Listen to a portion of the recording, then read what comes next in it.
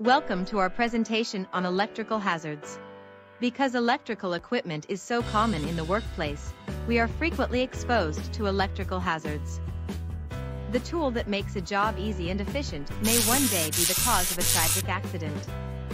Common sense safety practices include the regular testing and tagging of electrical equipment in line with legislative requirements.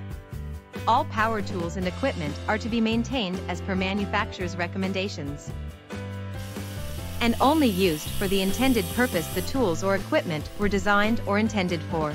Before you start work, conduct a risk assessment of the work area and environment. Remove all damaged electrical equipment from use, tagging them out of service. Use a ground fault circuit interrupter or GFCI, residual current device or RCD, and plug it into the main power source.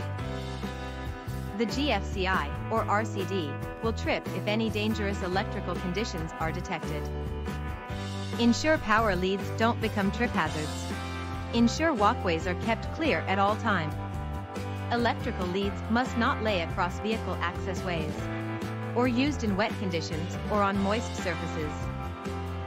If an electrical hazard is identified, do not touch it. Cordon off the area and report the hazard immediately. If you have any concerns or questions, ask your supervisor.